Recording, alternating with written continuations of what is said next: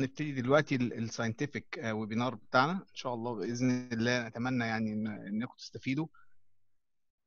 الويبينار بتاعنا هيتكون ان شاء الله من 5 اجزاء. الجزء الاولاني هو هيبقى عن الكومن باثولوجيز مع الانتيريور شولدر ديسلوكيشن. الشاشه ظهرت عندكم ولا مش ظاهره؟ ظاهره بس عاوزه فول سكرين، المربعات اللي فوق يعني. خلاص اوكي تمام. فيبقى اول سيشن هيبقى عن الكومن باثولوجيز وذ انتيريور شولدر ديسلوكيشن. ده ان شاء الله انا اللي هتكلم عليه. السيشن اللي بعده هيبقى على الارثروسكوبيك بانكر ريبير وهيقدمه استاذ دكتور احمد سعيد.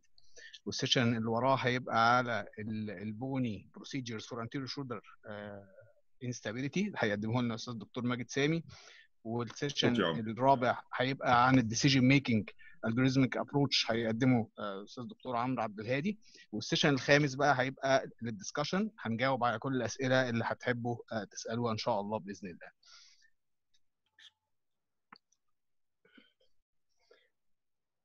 هستاذن كل البارتيسيبانتس المشاركين معانا انهم بس يقفلوا المايك، يخلوا الميكروفونز ميوتد. تقدروا تسالوا كل الاسئله اللي انتوا عايزينها. ask all the questions you want but please use the Q&A tab to ask your questions. The questions will be answered at the end of the session in the discussion part of the session and all the speakers will be involved in the discussion. دلوقتي هنبتدي اول سيشن ان شاء الله. يبقى زي ما قلنا اول سيشن هيبقى common pathologies with anterior shoulder instability. What are the common associated pathologies which occur with anterior glenohumeral instability? There are 2 groups of pathologies that occur with shoulder dislocation. The first group is the soft tissue injuries and the second is the bony injuries. We'll start first by the soft tissue injuries. Normally, the glenoid labrum is attached to the bony glenoid and the inferior glenohumeral ligament and attached to the scapular periosteum. All these form the glenohumeral liberal complex and they are intact in the normal condition.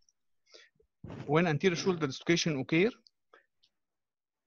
Bankart lesion which is avulsion of the anterior labrum anterior and the anterior band of the glenohumeral ligament occurs. This is the commonest pathology with rupture of the scapular neck periosteum. The Bankart lesion can be a soft tissue lesion, as we see in this picture. Only the labrum and the inferior glenohumeral ligament are avulsed, or sometimes it's avulsed with a bony part from the anterior rim of the glenoid, and it's called bony Bankart. Normally, the labrum appear as a black triangular part in the MRI, as we see here, the posterior labrum. When the labrum is detached and the Bankart lesion occur, we see it as the triangle part become separated from the glenoid anterior rim. The second pathology which may occur is the Persus lesion, which is a variant of the Bankart lesion. It differs from the Bankart lesion that the scapular periosteum is intact. So when we see it in the MRI, we'll find that the scapular periosteum is continuous with the labrum. The third variant is the glenoid liberal articular defect, or what we call a GLAD lesion, in which a part of the articular cartilage of the glenoid is detached with the glenoid labrum, and we see it in the MRI with small part of the articular cartilage attached with the labrum.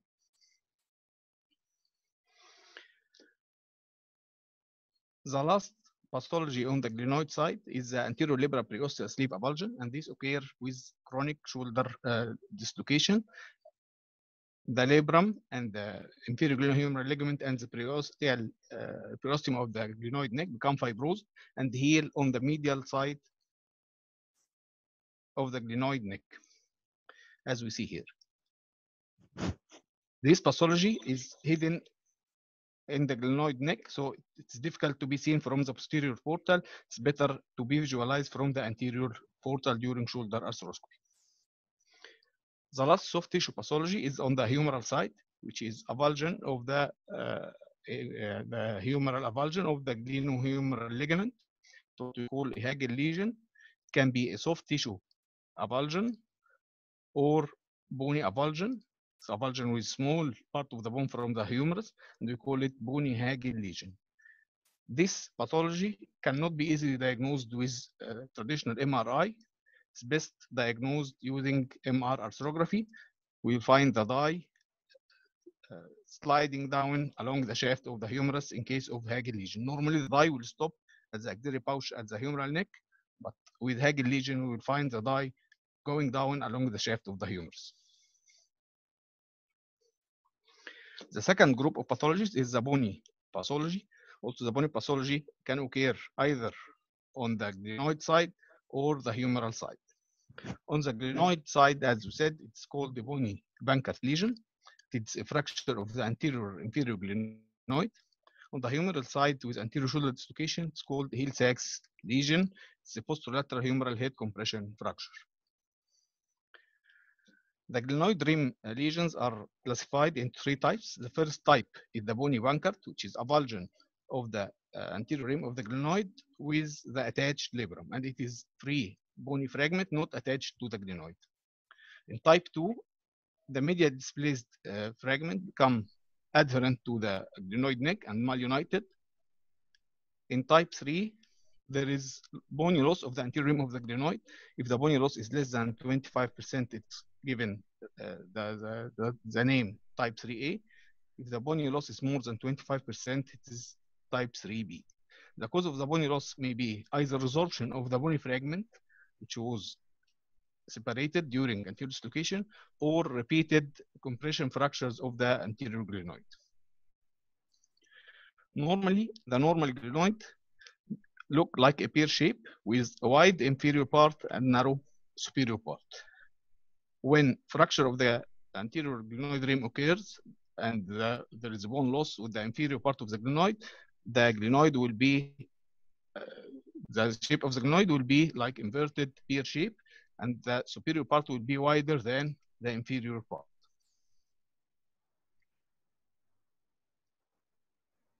The second pathology, as I said, is the Hill-Sachs lesion, which is pathology on the humeral side. When we say Hill-Sachs lesion, we mean the traditional Hill-Sachs lesion which occurs with the anterior shoulder dislocation. But there is another Hill-Sachs lesion occur with posterior shoulder dislocation. It's called the reverse Hill-Sachs lesion, and it occurs on the anterior superior part of the humeral head. There are many classifications of the Hill-Sachs lesion. All the classifications aim to help in managing the patient and to take the decision for the surgery, and the type of surgery will be done according to the type of the Hill-Sachs lesion. The first classification classifies the Hill-Sachs lesion according to the size and the depth of the lesion into mild, moderate, and severe.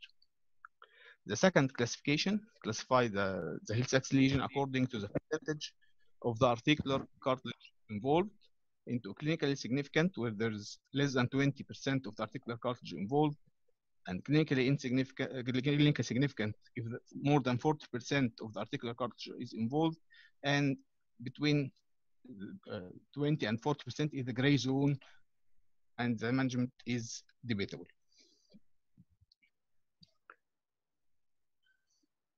In 2000, Steve Burkert classified the Hill-Sachs lesion into engaging and non-engaging Hill-Sachs lesion. We mean by engaging Hill-Sachs lesion that the Hill-Sachs will engage with the anterior glenoid with abduction and external rotation. And Burkert said that the case with engaging Hill-Sachs lesion, if it's treated with arthroscopic Bankert repair, there will be a 70% failure rate of the repair. And the non-engaging Hill-Sachs lesion is where the Hill-Sachs lesion does not engage with the anterior glenoid, and in this case, the patient can be treated with arthroscopic Bankert repair with high success rate. This is the Hill-Sachs lesion and the glenoid, and as we see with abduction and external rotation, the Hill-Sachs lesion does not engage, so it's non-engaging lesion. In the second video, the Hill-Sachs lesion engage with the anterior glenoid, so this is the engaging Hill-Sachs lesion. The drawback of this classification is that we can classify the lesion into engaging and non-engaging according to arthroscopic examination, but cannot be classified. So Steve Burkett and it was developed a new classification depending on the glenoid track concept. The glenoid track, what is meant by glenoid track, it is the zone of contact between the humeral head and the glenoid during abduction and external rotation. They found that the zone of contact between the humeral head and the glenoid track equal 83% of the normal glenoid width without bone loss. So here, the site of contact of the humeral head with the glenoid is the line from F to M, the blue area in the humeral head. We can measure the glenoid track on the normal glenoid by doing 3D CT in fast view for the glenoid. We take the widest area of the glenoid, which is the line CD, this is the glenoid width, and take 83% of the glenoid width, the line ED, and this is the glenoid track. For example, if the glenoid width is 20 millimeter, then the glenoid track will be 16.5 millimeter. Then we draw the glenoid track on the humeral head in the CT, starting from the rotator cuff insertion to know the area of contact between the humeral head and the glenoid. And then we assess the site and size of the heel sacs lesion and see if it is in the glenoid track. We call it on-track lesion. If it is outside the glenoid track, it is off-track lesion. The heel sacs interval, it is the width of the heel sacs plus the width of the intact bony bridge between the lateral border of the heel sacs and the rotator cuff insertion. If we have a heel sacs interval size less than the glenoid track, as in this example, then this heel sacs lesion is on-track lesion. For example, if the glenoid track is 16.5 millimeter and the heel sacs is 15 millimeter, then the size of the heel sacs interval is less than glenoid track, so it is on-track lesion. The on-track lesion, its significance is that the patient can be treated with arthroscopic Bankart repair with high success rate because there is bony support for the repair, so the head will not engage on the glenoid after repair, so there is high success rate for Bankart repair in this case. But on the other side, we found that the heel sacs lesion width greater than the glenoid track width, as in this example. For example, if the glenoid track is 16.5 millimeter and the heel sacs interval 18 millimeter, then it is wider than the glenoid track. So this heel sacs lesion is off track. So if we did for this patient Bankart repair, there will be high stress on the repair and the head will engage on the glenoid neck after repair. So there will be high failure rate of the Bankart repair. What about if the glenoid has a bone loss? The previous two examples, we are speaking about the glenoid without any bone loss. If there is bone loss in the glenoid, as we see here in this example, the size of the glenoid will be reduced. So the glenoid width will be reduced and the glenoid track will be reduced. This is the normal glenoid track. If there is a bone defect, we will measure the bone defect as we see CT. For example, if it is 5 millimeter, then we will subtract this 5 millimeters from the normal glenoid track, and we will have the new glenoid track after subtracting the bone defect. As we see, it is reduced. So if there is associated bone loss in the glenoid track will be smaller, and the incidence for being engaging heel sacs lesion will be higher. So when the patient has both glenoid defect and heel sacs defect, the patient has high incidence that his heel sacs lesion will be engaging, and Bankart repair will have high failure rate. To know the prognosis of the surgery for patients with anterior shoulder dislocation, Pascal Boileau suggested the ICES score, which is scoring system to suspect or to know the prognosis of the patient after treatment. The score contains 6 points. The last 2 points were radiological assessment using plain X-ray. The patient is given score out of 10. Pascal Boileau said that if the patient takes score 4 or more, then he have high risk of failure of Bankart repair. And he recommended that if the patient has score 4 or more, he must be treated with bony procedure. After the concept of glenoid track, new modification was done for this score. The modification involved only the radiological assessment. The radiological assessment is done using 3D CT, and the heel sacks will track and track.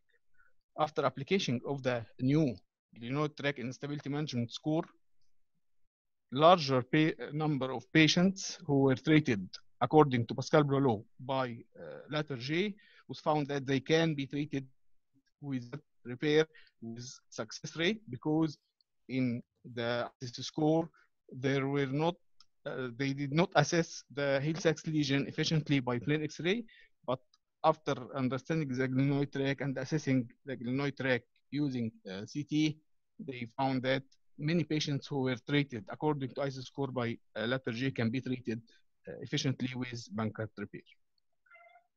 I want to thank you for attending this session. And now I will invite Professor Dr. Ahmed Saeed to speak with us about arthroscopic Bankart repair.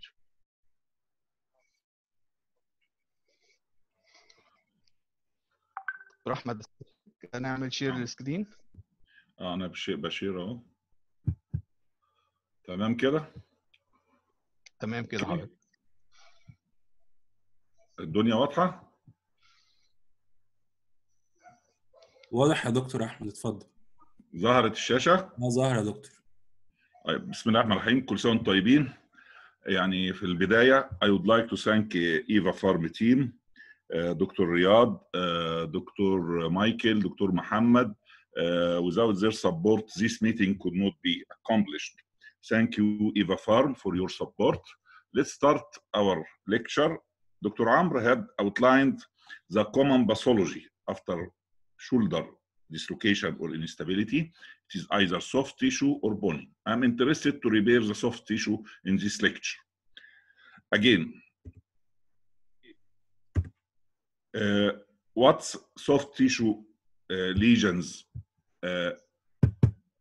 in this pathology? In Bankart, we had 4 cardinal soft tissue items. After Bankart, 1938, he described labral tear, capsular enlargement or hyperlaxity, anterior limb of the inferior glenohumeral ligament tear, and heel sac lesion. This is what Bankart described first early in this century. Actually, this is the same pathology up till now.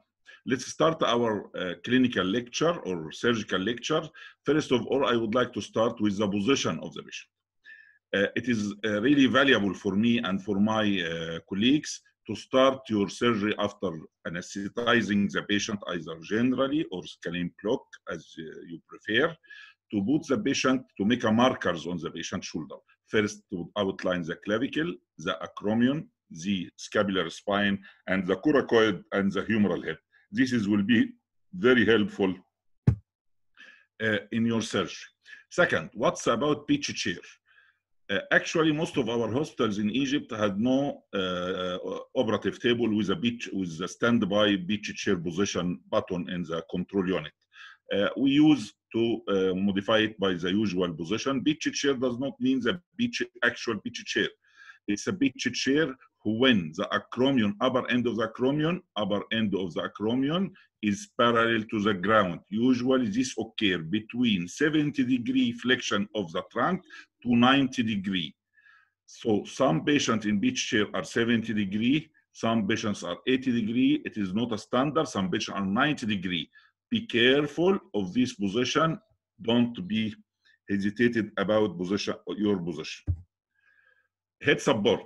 Usually, the beach chair table had a head support. Some commercial available velcros are present to support the head. Take care during support of the head. Some patient had rheumatoid arthritis with high susceptibility to go for atlantoaxial subluxation, even cervical cord injury during this position. Be sure that the head is well supported. Again, cooperate with your anesthesiologist to get the best position, the best marker, and the best position for the ECG leads. As you see in this picture, our anesthesiologist had put the ECG lead very close to our operative field. Actually, you ask him to let it down and medial to be away from the field. The field should be clear from behind and from anterior. First surgery, after positioning grabbing of the patient, arthroscopic diagnosis. Usually this shoulder is wide enough to go through, so we tell our juniors, if you want to do shoulder arthroscopy at first, go for recurrent instability. This is a wide shoulder. Examine subscapularis, anterior labrum, the anterior limb of the inferior glenohumeral ligament, the glenoid, and the humeral head here, and inferiorly the inferior glenohumeral pouch. Superiorly, you get the biceps tendon above, and this is the head. This is the posterior glenoid. Am I a little bit rapid? Inferior pouch is very voluminous, very large. Above the head, the articular cartilage, you can see the supraspinatus tendon. This is the biceps tendon. The supraspinatus anterior is the infraspinatus posterior. This is intact rotator cuff, intact biceps tendon. Again, let's go for the Bankart lesion first. The Bankart here, this is an acute dislocated shoulder with a classic Bankart, separation of the labrum with a large capsule from the anterior glenoid neck, from the 6 o'clock to the 12 or more to the superior biceps anterior anchor. This is the classic in a fresh case when you are find labral tear in acute dislocation shoulder. In chronic cases, sometimes the capsulolabral complex, as is seen from anterior, the capsulolabral complex are retracted behind the edge of the glenoid, as here, and you could not see it from behind. You should shift your scope from anterior to see this labral retraction. This is what you call ellipse lesion. What to do? First of all, dissect your labrum. If it's a chronic case, remove your labrum from the anterior glenoid neck. The lipids is to see the fibers of subscapularis. After dissection with subperiosteal release, you should try to reduce the labrum. If it is reducible, you have done an enough release. If it is not reducible, go for more release. Sometimes you can see a hump or osteophytes on the anterior glenoid neck. Use the pair to remove these bony lesions and then the periosteal elevator. Be sure that when your pair is working, don't open the suction to avoid soft tissue injury. Release the labrum and the capsule as a one unit. As a one unit. Be sure they are reducible to the anatomical site and then start your surgery. Lastly, shift your scope from posterior border to anterior border. If you don't see after you release this bleeding surface between the anterior soft tissue and the glenoid labrum, this is the head, this is the glenoid, this is soft tissue, this is the bleeding surface. If you don't get this bleeding surface, don't complete your surgery. Go and do more shaving of this anterior glenoid neck. This is the key of success in Bankart repair. Again, we are going to introduce our anchor. This is a metal anchor, self-tabbing. There is a non-self-tabbing anchor. There is a biodegradable anchor. A lot of types of anchors. I like to start first anchor, put it at 5 or if we can 4.30 minutes position for glenoid neck. Putting your metal anchor through this cannula with a fish coat at the edge of the glenoid. Some speaks about 2 millimeter anterior, some speaks about 2 millimeter posterior. I'd like to go for the edge, at the edge of the glenoid. Putting my anchor, metal anchor, self-tabbing with this cannula with a mouse fish. After removing the cannula, we had 2 sutures, fiber wires. We can pass the wires through the soft tissue. This is the bone support of the anchor, and then we are going for soft tissue. This is instrument called the bird beak, sharp instrument, penetrates the capsule and the labrum, getting one limb of the sutures and take it out. This is to pass your sutures through. This is a simple suture form. This is the most important at the inferior. It helps in capsular shift, elevation of the inferior capsule, repair of the anterior limb of the inferior glenohumeral ligament. Make your knot. You're not tying. Here there is some difficulty. We are speaking about a post and a moving limb. The post is the limb of the suture that comes from the soft tissue. This is the stable end that we turn around it to make a knot. Why? To keep your knot away from the articular cartilage of the glenoid or the labrum. Look for the picture. This is the knot tying is coming down, and it is away from the arterial cartilage behind the soft tissue, labrum, and capsule. After knot tying, we can cut with a scissor, another anchor. What are the numbers of anchors? Minimum in a lesion of 2 centimeters, 3 anchor. Minimum for stability, 3 anchor. I know governmental papers, 1 anchor or 2 anchors for safety of the patient. 3 anchors are the minimum. According to the tear, 1 anchor every half centimeter. Every half centimeter, put an anchor to get a proper support and early stabilization movement. This is another form using the scorpion to pass the sutures through the soft tissue instead of the bird beak. This is another technique. It is the same to pass a suture through the soft tissue, making your knot. After doing your knot, you are going to make a sliding knot and then putting another knot, locked knot, to be sure that your knot is safe enough.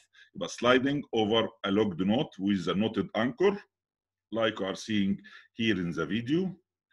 After finishing your knot, you are going to cut it with the arthroscopic scissor. This is step by step to see how the knot is delivered. The locked knot is delivered downward to lock the sliding knot. After locking, look for the bumping action, what we call bumping of the anterior capsule, labrum, and the glenoid. Cutting the suture, and this will achieve your procedure, and go for another anchor. In 1940, Hill and Sachs described a compression fracture, like Dr. Amr said, compression fracture antero-superior part of the head. This can be seen radiographically. I'm not going to repeat. Sometimes the bony lesions in the Bankart tear may be in the glenoid antero-inferior glenoid. Burkhardt to DP showed recurrence rate after arthroscopic repair of soft tissue without bony lesion up to 4% failure. This is a very good 96% of success with arthroscopic Bankart is very good rate actually. Again, how to diagnose the bony lesion? First of all, after introducing scope inside the shoulder, like the video, do an abduction external rotation. If the head comes out, the anterior glenoid, like here, inferior, the head is coming out of the anterior glenoid, this is an engaging heel sac lesion. This heel sac lesion is bigger enough to dislocate even after soft tissue repair. You need to address this problem at first before any surgery. Examination, abduction, external rotation. If the head comes out the anterior glenoid, this is engaging. If the head does not come out, this is non-engaging, soft tissue is enough. If it is coming out, soft tissue is not enough alone. You should address the problem and put another procedure to be sure of your surgery.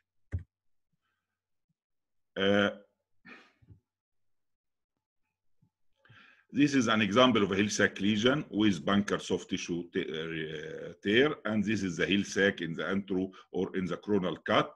After addressing this problem, going for examination, look here, the head is coming out of the glenoid. Antero-inferior, the head is out.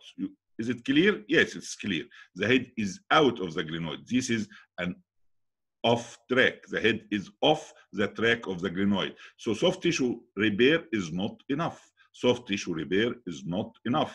And this can be addressed from the clinical examination, from the radiological investigation, and the arthroscopic examination. Then after soft tissue repair, you need to address this problem. So a very famous procedure called remplissage. This is after Connolly procedure, was the first to use the infraspinatus tendon and the part of the greater tuberosity. He get it by open surgery, put it in the heel sac defect, and he closed the heel sac defect. This is the Connolly procedure, had been advanced to arthroscopic technique by a French surgeon called Wolf, 2007. He called this surgery a remplissage. What's remplissage? It's a surgery of filling of the defect, to fill the bony defect of the humeral head, not the glenoid defect, the humeral head. Fill it with putting an anchor and get it from intra-articular to extra-articular to infraspinatus, doing a tenodesis. Insert the tendon in the defect. This will shorten the moving arc of the head. This is the surgery of remplissage. This is the posterior defect, and this is the anchor, using an anchor, RC anchor, 1 or 2 rows according to the defect, then getting out the sutures and making your knot outside the tendon, it's not visible, then closure or tenodesis of the infraspinatus like that, closure of soft tissue to the defect. This will stabilize your shoulder in a large heel sac lesion. This is my preferred procedure in Bankard with a humeral head off-track heel sac lesion. At the end, I would like to thank Dr. Amr Ahmed, Eva Pharma again. Let's introduce Dr. Magid Samy. دكتور ماجد استاذن حضرتك تعمل شير السكرين.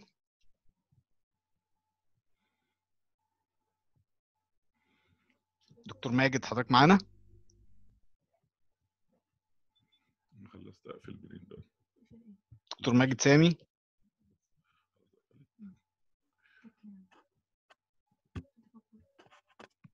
دكتور ماجد. انا عاوز افتح الصوت بس ثانيه واحده. طيب. دكتور ماجد حضرتك طيب. استاذ حضرتك بس تعمل شير للسكرين بعد اذنك.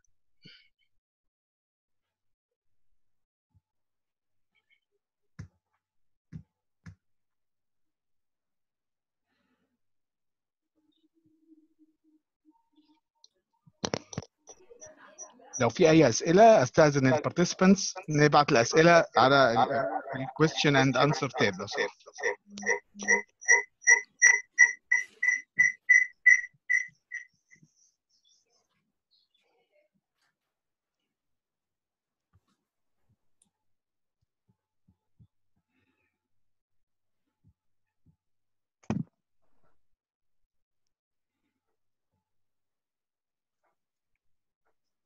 بانت كده السكرين؟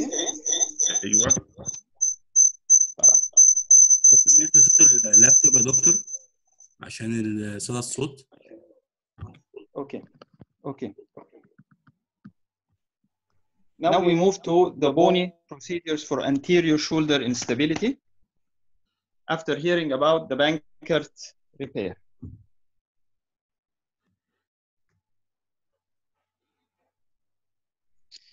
We need to know the principle, the indications, the technique, and the modifications. In shoulder instability, we now know that we can have a simple labral tear, which we can repair by a Bankert repair. We can have deficient capsulolabral complex, such as patients who had previous soft tissue repairs, or those patients with generalized ligament laxity. These patients have deficient soft tissues, and therefore we cannot rely on their soft tissues for repairing the shoulder instability. And we can have patients who have avulsion of the inferior glenohumeral ligament from the humeral side, as we heard in the previous presentation, what's called the Hagel lesion. And again, we cannot repair this by doing a repair process of the soft tissues on the glenoid side. So if we simply have an avulsed labrum, we can repair it by Bankert repair. But if we have these deficient soft tissues, we cannot rely on them for the repair. And lastly, if we have an avulsion from the humeral side, we cannot repair from the glenoid side. We have various bony problems, the heel sacs, and we already know that if it's on track, it's not that significant. If it's off track, we must do something for the Hill-Sachs. We can have a glenoid defect. The glenoid tract is already very critical. It's small glenoid relative to the big humeral head. So if we have an additional glenoid defect, this will make it more critical and we have to address it. If we have a combined Hill-Sachs and glenoid defect, so if the Hill-Sachs defect is working on a glenoid which is smaller than normal, it's more likely to go off track. The idea of the bony procedures is transferring the coracoid process with the attached conjoint tendon to the freshened glenoid neck. The idea is to increase the width of the glenoid. If we increase the width of the inferior half of the glenoid, this will increase the glenoid tract, and therefore the shoulder is less likely to dislocate. So what we are trying to do here is to increase the glenoid tract. An additional effect is that we put the graft and fix it to the glenoid neck through a subscapularis split. So the inferior half of the subscapularis is fixed by the conjoint tendon which is attached to the graft. As the humeral head tries to slip under the subscapularis to dislocate anterior-inferiorly, the conjoint tendon pulls down on the inferior half of the subscapularis, preventing this from happening. And this is what we call the additional sling effect. So lateral J functions by the bony block, which increases the functional glenoid arc and increases the width and the glenoid tract, and additional effect is the sling effect. When do we suspect that this patient will not benefit from a Bankert repair and needs a bony procedure? In the clinical assessment, we usually do the apprehension test in 90 degrees of abduction. But if we do the apprehension test in mid-abduction, that is 45 degrees of abduction, and it is still positive, this means that the patient either has a bony defect or has highly deficient soft tissues. And in either case, he will need a bony procedure. These kinds of patients who have generalized ligament laxity, we cannot depend on their soft tissues. And finally, patients with extremely increased external rotation range. Of course, we do an X-ray and CT and MRI assessment for the humeral head to see the Hill-Sachs and for the glenoid to see the glenoid defect. And we already heard this in the previous presentations. So if we have a glenoid defect, the glenoid tract is more and more decreased, and therefore the shoulder is more likely to dislocate. If it's an acute fracture, we fixed. If it's a chronic defect, we reconstructed by a bony procedure. This bony procedure increases the size of the inferior half of the glenoid, increasing the functional glenoid width and the glenoid tract. And this is how it looks eventually. We do it if we have a glenoid anteroinferior glenoid defect, which is more than 20% of the width of the glenoid. In cases of acute fractures, we fix them if they are more than 1/4 of the glenoid fossa. Let's move to another scenario. We've already heard about the Hill-Sachs lesion. We know that it could be off track, engaging on the anterior glenoid rim and leading to dislocation. We already know that one way of solving this problem is to close this defect by the remplissage procedure, putting anchors for the Bankert and other anchors to do the infraspinatus tenodesis. Another approach is to leave the Hill-Sachs as it is, but to render it on track instead of off track, we will increase the size of the glenoid tract, like in this case. So the Hill-Sachs now is on track because the glenoid tract has been increased by a bony procedure. In bipolar defects, we always have a low threshold for lateral J. Always take the decision of lateral J easily because it's a combined bony defect and it's more likely to fail with soft tissue operation, unless it's mainly a Hill-Sachs with a minor glenoid defect and you are going to add a remplissage procedure. So if you have a significant glenoid defect, more than 20%, don't do a Bankert repair, go for a bony procedure. If you have a Hill-Sachs defect, you can do a remplissage with the Bankert or do a lateral J. If you have both, go for lateral J. Patients with generalized ligament laxity have very high failure rates with Bankert repair because you are lying on insufficient soft tissues. Again, these patients, we do better bony procedures for them. So when do we do bony procedures for anterior shoulder dislocation? Main indication, glenoid defect, bipolar, that's glenoid and Hill-Sachs, previous failed Bankert, especially more than once because we suspect that we have deficient soft tissues now, Hagel lesion because there is the repairing on the humeral side is technically demanding and it has inferior results, both. Hill-Sachs defect, it's another option. Of course, remplissage is another option. Locked dislocations, locked anterior dislocations, because usually they have huge Hill-Sachs defects. Patients with generalized ligament laxity, and those with ISIS or glenoid tract instability scores more than 3. We have two types. The Bresto, which is taking the tip of the coracoid and fixing it to the glenoid neck. So the site where we make the osteotomy is where it lies on the glenoid neck. So we do the osteotomy, fix it by one screw to the glenoid neck. The lateral J is a larger part and it lies down on the glenoid neck. In the classic lateral J, the inferior surface of the coracoid is fixed to the glenoid. Additionally, we can take a part of the thoracoacromial ligament and suture it to the anterior capsule. What we usually do nowadays is what's called the congruent arc lateral J. And in this case, we fix the medial border of the coracoid to the glenoid neck. So this is our approach. It's mainly focused on the coracoid. We can see the coracoid, the conjoint tendon. On the right side, medially, this is the pectoralis minor attached. دكتور ماجد ممكن حضرتك تقرب التليفون أيوة. شوية عشان خاطر الصوت بعيد جدا. كده الصوت أوضح؟ أوضح يا دكتور. أيوة. تمام. On the right side, the pectoralis minor is attached to the medial border of the coracoid. If we are going to do a congruent arc, this medial side where the pectoralis minor is attached, we release it, and this is what we fix to the glenoid neck. We do the osteotomy. Most of the coracoid just anterior to the coracoclavicular ligament is osteotomized, and then we fix to the glenoid neck with 2 screws. It's a small incision, about 4 centimeters. We make our approach. We do the osteotomy with the coracoid and the attached conjoint tendon. We make 2 holes in our graft, bony graft. We make a split in the subscapularis because we want to benefit from the additional sling effect.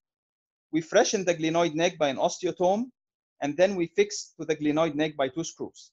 Make sure that our graft is flush with the surface of the glenoid. It's not lateral to the edge of the glenoid acting as a bony buttress, because this will lead to shoulder arthritis.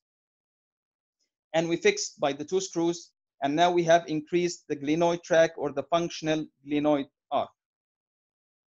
And this is how it looks. Lateral J can be done in a mini-open approach or an arthroscopic approach. If we have a Bankert repair which failed, we can go for a lateral J. But what if we have a failed lateral J? This is a big problem, and therefore we should not do lateral J for straightforward patients with ISIS scores less than 3, because if it fails, then the salvage is not the best procedure. So this case had a failed lateral J, it's dislocating again, and the bone graft is resorbed.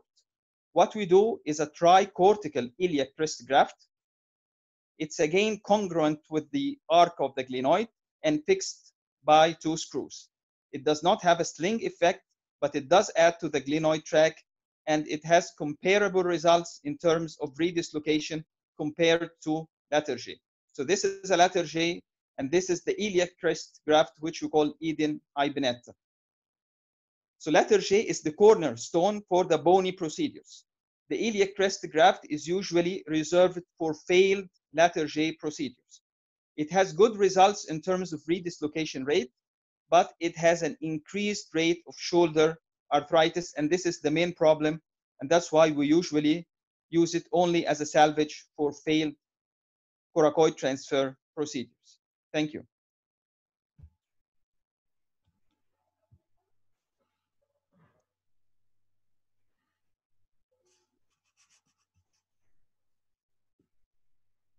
دكتور عمرو. بشكر ايوه يا دكتور احمد انا جاهز، بس ماجد يفصل الشيرنج بتاعه.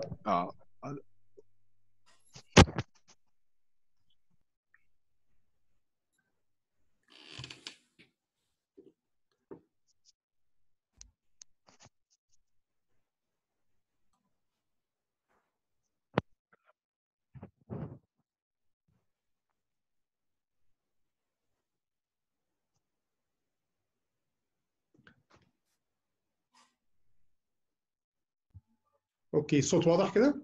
واضح يا دكتور. اتصور. اوكي بسم الله الرحمن الرحيم. Decision making and algorithmic approach to shoulder instability. After we heard the previous 3 lectures about pathology and how to do arthroscopic blanket repair and letter J, we have to make a choice for the patient.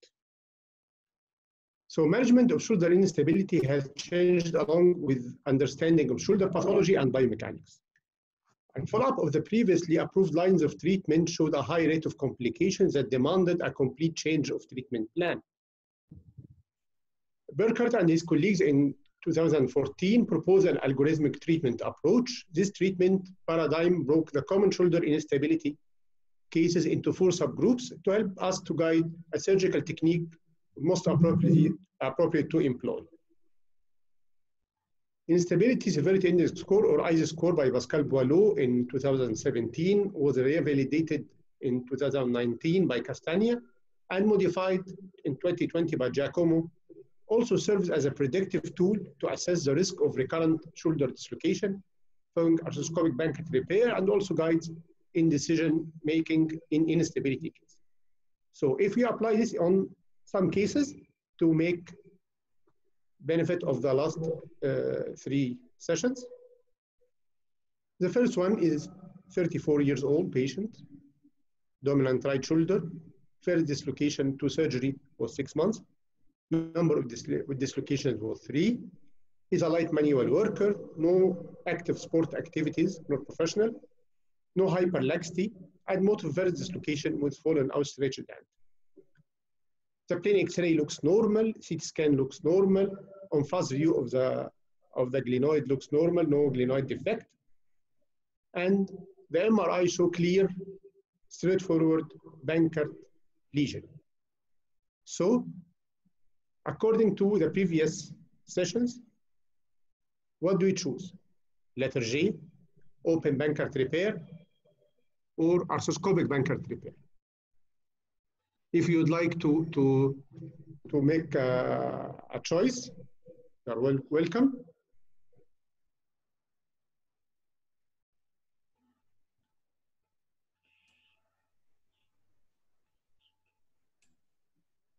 Okay. So the choice is arthroscopic Bankert repair. According to the previous algorithm, no or minimal Hill-Sachs lesion, minimal glenoid defect, definitely it will be on track. So straightforward arthroscopic Bankert repair with 3 suture anchors. This will be very satisfactory results provided in a good technique. If we change to another more or less complicated cases, age at surgery is 30 years, first dislocation 10 months, number of dislocations is 5, manual worker, no sports activity, no hyperlaxity, and the mode of dislocation was fallen outstretched hand.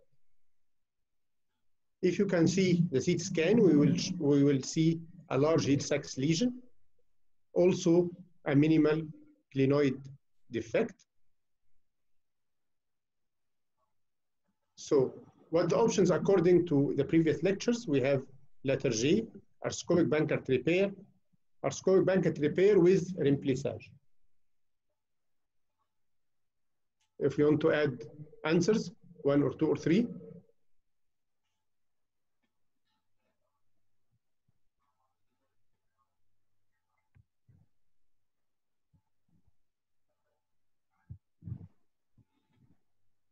Okay. Okay.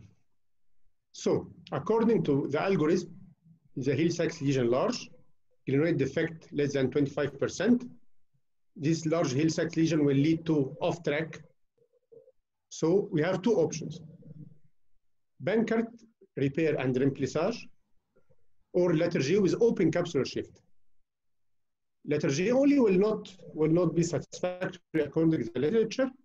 Bankert and remplissage will do better results. Actually, adding remplissage to arthroscopic Bankert repair in such cases will reduce the recurrent instability or failure of the case by 4 folds comparing with isolated Bankert repair. So in these cases, which is rare, it's about 5% of all cases, Bankert and remplissage combined, or letter G with open capsular shift, not letter G alone. If you shift to another scenario, a patient with age 26, first dislocation of 23 months, number of dislocation 8, manual worker, no sports activity, no hyperlaxity, mode of first dislocation was fallen outstretched hand. We can see a heel sac lesion, very evident, and we can see the glenoid defect. We can see the en-face view, a significant glenoid defect, and a heel sac lesion.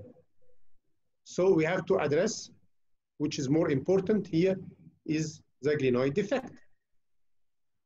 So we have 3 options: letter G, capsular shift, arthroscopic Bankert repair with remplissage. If you can choose one.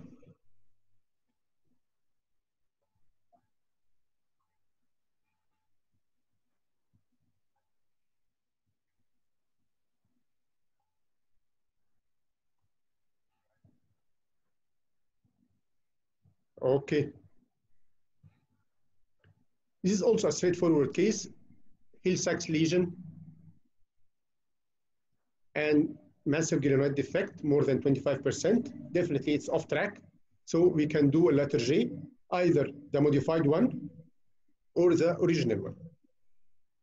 So this is a post-operative letter G with 2 screws.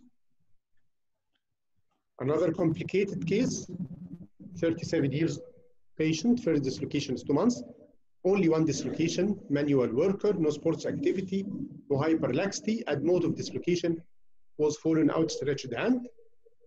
لو جينا بصينا عليه هنلاقيه still dislocated. Heel sac lesion is evident. CT scan is very clear. Large heel sac lesion and large glenoid defect, both evident in CT and MRI. So the options here are letter G, plus or minus humeral head intervention, conventional shoulder arthroplasty, and reversed shoulder arthroplasty.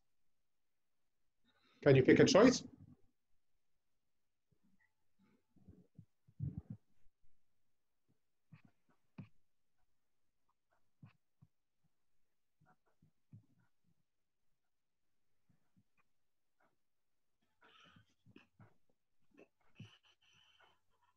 Okay.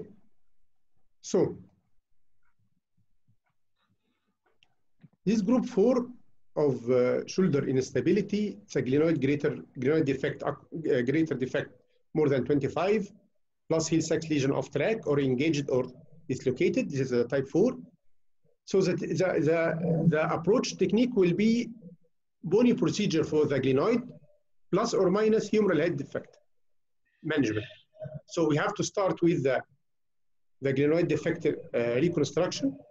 Then, if it is not enough, we can shift for or add for humeral head procedure. The humeral head procedure will be either a grafting technique or remplissage. So in this case, this is a breast operation and remplissage, 2 anchors, and to fill the defect with the infraspinatus. One of the answers I got it was shoulder arthroplasty.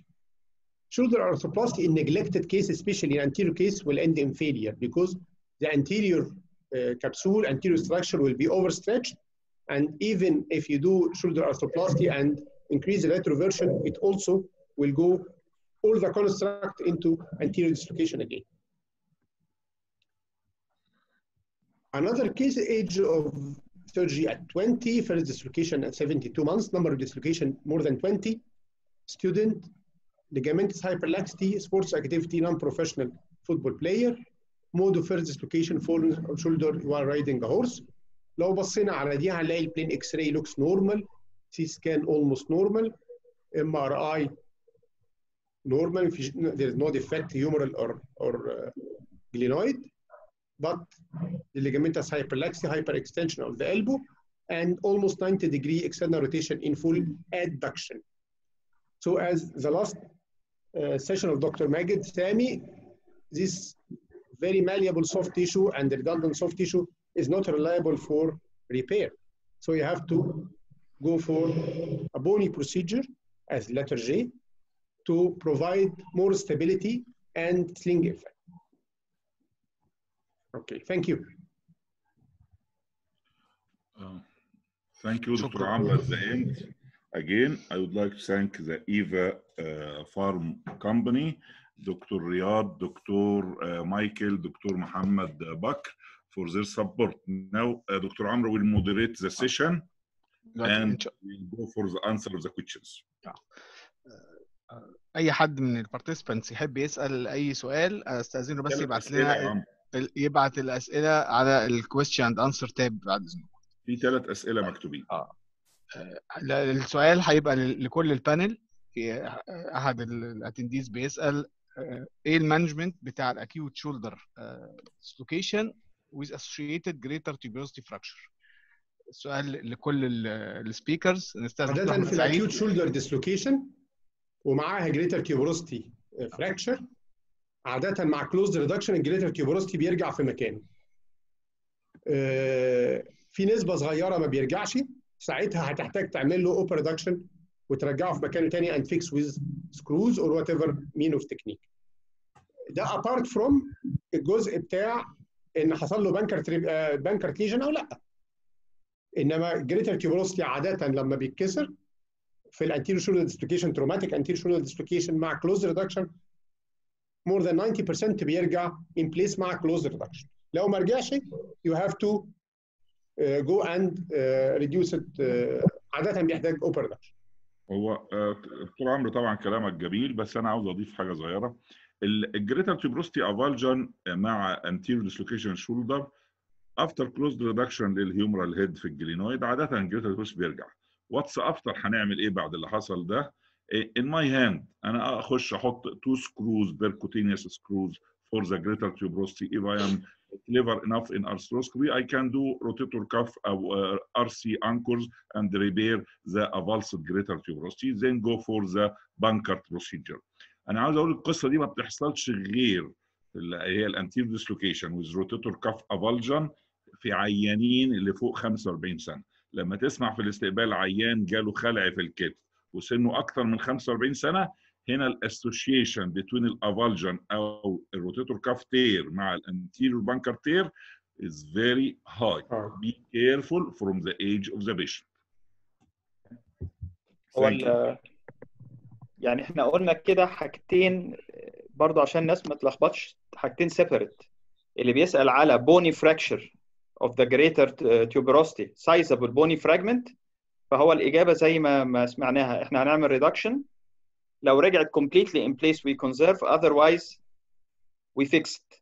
اللي الدكتور أحمد سعيد قاله وده مهم جدا، الناس ال first time dislocator above 40 or 50 years usually they have an associated rotator cuff tear not fracture of the greater tuberosity. وعشان كده we have to do the rotator cuff tear.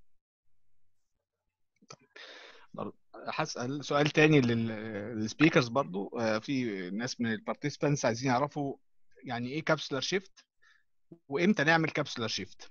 فاستاذ دكتور احمد سعيد كده يقول لنا رايه الاول. هي كلمه كابسولار شيفت كلمه كبيره قوي، هي لا تعني شيء اكتر من ان العيانين اللي عندهم بانكرت انجري او انتيريور ديسلوكيشن شولدر بيحصل كابسولار انلارجمنت، كبسول بيوسع، ومع وسعان الكبسول ده بيحصل anterior limb of the inferior glenohumeral ligament بيبقى تورم، فده بيوسع المسافه. احنا عاوزين to reduce this inferior glenoid pouch to reduce السايز بتاعها عشان ما نمنع الابنورمال موفمنت بتاع الجلينوهيومرال جوينت، نقلل حجمها. اسمه كابسولار شيفت. تو شيفت الكبسول فور ذا انفيريور تو سوبيريور، يعمل حاجه اسمها البامبنج اكشن اثناء بتعمل العقده بتاعتك، تكلكع كده وتعمل كور او براميل بامبنج على الانتيريور جلينويد نيك. طب حضرتك الليميت بتاعنا هناخد كبسول من تحت قد ايه؟ عشان احنا عارفين ان الاكزيلاري باوش قريبين من الاكزيلاري نيرف، فعشان ما نعورش الاكزيلاري نيرف. انت اخرك عاده في الفيرست انكر الساعه 5 عاده من الابروتش بتاعنا الانتيريور ابروتش الساعه 5 اخرك او 4:30 تقريبا الليفل بتاعك، فده عاده بيبقى بعيد عن الاكزيلاري نيرف، ويا دوبك بتاخد سوفت تيشو بالكبسول بالليبرم بالجلينوهيومرال ليجامنت، تاخدهم 1 سوتشر بترفعهم كلهم لفوق. ده از مور ذان انف الشيفت بتاعك. تمام. دكتور عمرو عبد الهادي، استاذن حضرتك تقول لنا راي حضرتك كده في بالنسبه للليبرال الكابسولار شيفت. يعني الكابسولار شيفت ايه الانديكيشنز حضرتك امتى نعمله؟ هي الكابسولار شيفت الحقيقه هي من العمليات الليترشر بتاعها كريزلتس متقدمه جدا ونتائجها كويسه جدا، ولا زالت بتعتبر جولد ستاندرد في كل الليترشر لحالات الهايبرلاكستي ويمكن كانت لفتره طويله في حالات المالتي دايركشن انستابيليتي كانت لا زالت نمره واحد في الليترشر. هي مشكلتها هو تشويس اوف ذا بيشنت اند التكنيك بتاعتها. ممكن جدا تتعمل مع عمليات ثانيه، يعني انت بتعمل ليبرال تير وعندك كابسولار لاكستي تقدر تاخدها في اوجمنت. في بعض الحالات السن الصغير، ودي حالات الحقيقه مش كومن، الصغيرين اللي في سن 20 22 الحاجات دي ممكن تعملها في حالات الليجامنتس هايبرلاكستي موصوفه ارثروسكوبيك وموصوفه اوبن طبعا. الحقيقه في كل الليترشر لغايه دلوقتي الكلام على الاوبن كابسولار شيفت لا زال احسن كتير من الارثروسكوبيك كابسولار شيفت. طبعا الارثروسكوبيك كابسولار شيفت اسهل، الانسيجن صغير جدا، هو منظار في الاول وفي الاخر، انما النتائج على ارض الواقع في الليترشر ان فيفر للاوبن كابسولار شيفت لغايه فيري ريسنت. ما بقتش يعني من العمليات الاولى اللي بتتعمل حقيقي. طيب سؤال للدكتور ماجد سامي. سؤال بيقول هل اللاتر جي اوبريشن بتغير الشولدر بايوميكانكس ولا لا؟ احنا عندنا اللاتر جي لو احنا مش عاوزينها تغير الشولدر بايوميكانكس يبقى احنا هنحتاج ان احنا نعمل السبليت زي ما قلنا في السبسكابيولاريس في الميدل اوف ذا سبسكابيولاريس او في الجنكشن بين البروكسيمال 2/3 and the inferior third. لو احنا عملنا more proximal split في السبسكابيولاريس حتى لو قدرنا to manage to put the graft in the inferior half of the glenoid, we are extremely limiting the range of external rotation وده will affect الميكانكس. Otherwise we can reach an almost full range of motion. طيب سؤال تاني على البوني بانكرت، ده سؤال لكل السبيكرز. لو في diagnosed بوني بانكرت مع acute shoulder dislocation، ايه المانجمنت لو يانج ادلت وشخصنا ان عنده acute بانكرت مع الفيرست ديسلوكيشن، معاه بوني بانكرت مع الفيرست شولدر ديسلوكيشن، ايه المانجمنت بتاعه؟ هل يمشي كونسرفتيف ولا هنعمل له سيرجيكال انترفنشن؟ ولو هنعمل سيرجيكال انترفنشن هنعمل له ايه انترفنشن؟ نبتدي بالاستاذ دكتور احمد سعيد. بص يعني حكايه اكيوت ديسلوكيشن وما يتعملوش سيرجري ما بقتش موجوده. ليه؟ لا هو بس كمان اكيوت ومعاه بوني بانكرت مش انا هاخد بس الاكيوت الاول وبعدين اخش على البوني. فاكيوت ديسلوكيشن شولدر انت عندك كلاسيكالي في ليبرال تير، كلاسيكالي الكبسول وسع، كلاسيكالي الانفيريور جلينوهيومرال ليجامنت اتقطع، كلاسيكالي في بون ليجن. فانت هتستنى العيان تعالجه كونزرفتيف اول مره، هتستنى لما يجي له ديسلوكيشن سكند تايم تبقى الامور اصعب والسوفت تيشو انجري اصعب. الكلام ده اعتقد على يعني ناس كتيره قوي متفقه معايا في الراي. فيرست تايم ديسلوكيشن means surgery means repair of this pathology to limit. لما نتدخل والهيل ساك 10% 15% احسن من نتدخل والهيل ساك 70 80% زي ما شفنا الصور والراديولوجي اللي اتعرضت مع الساده الاساتذه. لما اخش وعندي ليبرال انتيريو جلينويد ديفكت نص سنتي ولا 3/4 سنتي، ما احسن ما اخش الاقي نص الجلينويد از ابسنت في ريكارنت ديسلوكيشن. فالقصه دلوقتي اكيوت ديسلوكيشن مينز اكيوت ريبير، ده ان ماي اوبينيون وراي ناس كتير في الليترشر. الحاجه الثانيه ممكن عندك بوني ليجن. اولا السوفت تيشو ريبير ماست بي دوكيومنتد. رقم 2 البوني ليجن ده فين؟ هل هو في الهيد ولا في الجلينويد ولا في البايبولار ليجنز؟ لو الليجن في الهيد هيل ساك ليجن انا احب اضيف مع البانكرت والليبرال ريبير احب احط ريم بلاساج، ده برايمري كده. لو عندي البوني ليجن في الجلينويد if it is repairable اقدر احط سكرو كانيوليت سكرو في الجلينويد تير واصلح الليبرام عليه I go. if it is a glenoid defect وما عنديش بون موجود وابسنت بون والكلام ده بيبقى في كرونيك كيسز عاده، يبقى هنا اللاتر جي او البريستاو اذا سالفج بروسيجر اقدر اخش اعملها عشان تريستور الجلينويد ارك. لو عندي الاثنين دي بقت مشكله اكبر بقى. عندي الاثنين هعمل الهيل ساك وهعمل الجلينويد. عاده بنكتفي بالجلينويد في اللاترجي بروسيجر. في طبعا عمليات ثانيه غير الريمبلاساج للهيومرال هيد زي البون جرافت بتاع الهيومرال هيد، سواء بيتعمل ارثروسكوبيك او بون جرافتنج اوبن. دي بروسيجر بتتعمل كلها. وفي عمليات اسمها دي روتيشن اوستيوتومي. لكن احنا بنتكلم على الكلاسيك ريدميولوجي. بانكرت زائد هيومرال هيد يساوي بانكرت ريبير زائد ريمبلاساج. بانكرت زائد جلينويد ديفيشنسي يساوي بانكرت بلس او لاترجي بروسيجر. ده ماي انسر. دكتور عمرو عبد الهادي، استاذ حضرتك كده، راي حضرتك لو العيان عنده بوني بانكرت وفيرست تايم ديسلوكيشن. الترند بتاع الريبير او مانجمنت اوف فيرست تايم ديسلوكيشن ده اتغير على مدار السنين. لو تفتكر في اول سلايد كنت حاططها ان المانجمنت بتاع الشولدر انستابيليتي اتغير على مدار الوقت. اتغير على مدار الوقت علشان الباثولوجي بقى اوضح والبايو ميكانكس اتغيرت. الحقيقه الهيلينج بتاع الليبرال تير is very يعني incidence is very small. فالسيناريو اللي كان بنفكر فيه زمان او بيتعمل زمان لغايه مثلا 15 سنه ان هو ممكن يلحم، لا هو في الاغلب مش هيلحم. مع الحركه ومع الاكسترنال روتيشن ومع الحركه اليوميه، لان عاده اللي بيجي له شولدر ديسلوكيشن عاده في السن الصغير حوالين ال 20 اكتر شويه. وحيث ان الليبرم ده مش هيحصل له ريبير، يعني مش هيحصل له هيلينج سوري، هيتحول ديفينتلي الى recurrent shoulder dislocation. طب وانا ليه استنى لما يحصل الليبرال تير ده يكبر او يحصل combined head lesion او يحصل ليبرال بانكرت سوري جلينويد انجري او بون ديفكت؟ طب ما ادخل من الاول واخلصه بحيث ان انا اثبت الهيد وانس وخلاص.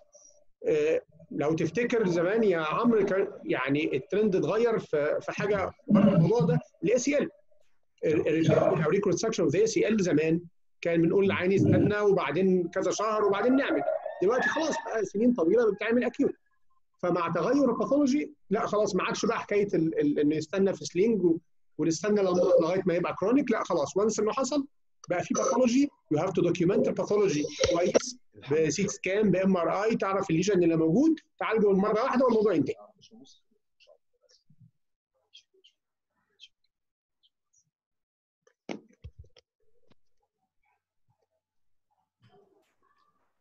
دكتور ماجد، هو السؤال كان على البوني بانكرت. الحقيقه احنا يعني هنحط تو سيناريوز ونحط جراي زون. في سيناريو واحد اقل من 20 سنه وفي سيناريو واحد اكبر من 30 سنه. دول تو سيناريوز. وهنتكلم على السايز. احنا قلنا في الاول لو acute fracture واخد اكتر من 1/4 of the glenoid we have to fix the fragment. لو هي fragmented but taking more than 20% of the width of the glenoid then we have to do a bony procedure. يبقى احنا لو اكتر من 1/4 هنثبتها. لو اكتر من 20% of the width and fragmented then we will go for a coracoid transfer procedure. لو اقل من 20% we can do a soft tissue. طب هنعمل له عمليه ولا مش هنعمل له عمليه وهو first time dislocated؟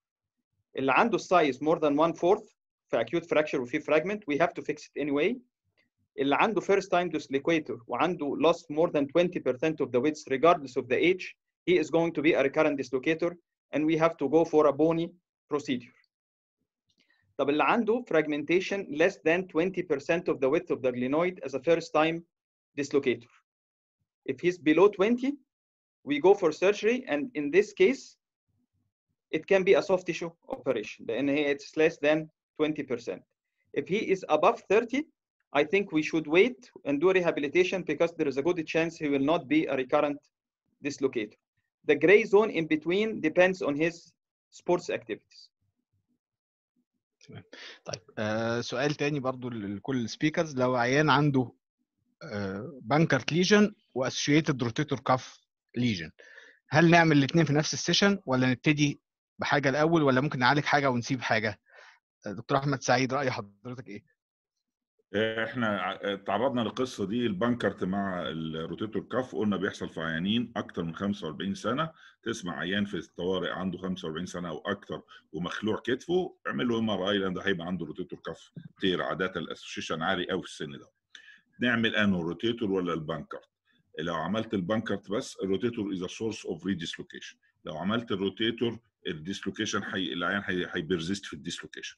in my hand do both at the same session both at the same session either open arthroscopic حسب السيرجيكال اكسبيرينس بتاع الجراح، لكن انا بحب اعملهم الاثنين مع بعض. وعاوز اقول ان الليتريتشر النشر فيها حوالي 10 حالات 12 حاله للجراحين الاسوشيتد بانكرت مع الروتيتور كاف. انا تعرضت لكذا حاله من حاجات زي كده والريزلت تبقى كويسه قوي مع الاكيوت اتاك اوف ذيس دبل ليشن. طب حضرتك في السيرجري هتبتدي بالبانكرت الاول ولا بالكاف ريبير الاول؟ لا، رقم واحد انا اشتغل في الروتيتور كاف الاول وبعد كده اعمل البانكرت. تمام. دكتور عمرو عبد الهادي راي حضرتك؟ الكومبينيشن اللي هو بين بانكرت ليجن وروتيتور كاف تير كاكيوت مش حاجه كرونيك از فيري رير. الديسيجن بيبقى على حسب سن العيان الاكتيفيتي بتاعته. لو هو زي ما الوصف اللي وصفه احمد سعيد ان هو 45 سنه اكتف الى حد ما اي هاف تو دو بوث. مش هسيب الاثنين مع بعض يعني، وطالما هعملهم الاثنين مره واحده. ليه هعملهم؟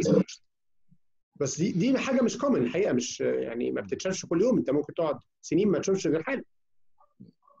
انما وانس ان العيان اكتف وبيتحرك وكلام من ده يو هاف تو دو بوث. تمام. دكتور ماجد راي حضرتك ايه؟ انا رايي برضو you do both. والحقيقه انا يعني I have a few cases in their 50s and their 60s. you do both in the same session. you do both arthroscopically. التسلسل انا ما اعرفش يفرق ولا لا. الحقيقه انا I do البانكرت الاول لان انا بدخل الشولدر الاول وبعدين بعمل الكف. الورينج اباوت الانكرز وعددها الحقيقه هو الريت اوف ريديسلوكيشن مش عالي. ف I usually I don't use 3 anchors for the banker. I think 2 is enough في الايدج جروب ده لان الريديسلوكيشن عندهم مش عالي provided you do a proper cuff repair. بس I do both arthroscopic and I start with the bankert repair. يبقى مش شرط الترتيب، ممكن نبتدي بالبانكرت ريبير وممكن نبتدي بالكاف، كل واحد حسب الاكسبيرينس بتاعته. يعني مفيش حاجه ليها اولويه على الثانيه في السيرجن، ما هم الاثنين يتعاملوا في نفس السيشن. لا يعني بس هنبتدي بمين كل واحد حسب الاكسبيرينس بتاعته. بعد اذنك انا احب ابتدي بالروتيتور الاول عشان اقفل السبيس. اقفل السبيس بيحصل فيه فلويد ليكج. السبيس اللي هو الواسع قوي ده اقفله الاول ويتفضل لي الانتيريور. انا في البانكرت محتاج كابسولار ريدكشن، كابسولار شيفت، محتاج كابسولار سمولينج ذا سايز اوف ذا كبسول. فالكلام ده مش هيتم الا بعد ما اخلص الروتيتور ريبير وبعدين اخش على الليبرام. دي الاكسبيرينس بتاعتي. طبعا دكتور ماجد ليه هيز بيرسونال اكسبيرينس والكلام ديبيتابل واكسبتد على كل الاحوال. المهم اتخرج عن كويس. تمام. بشكر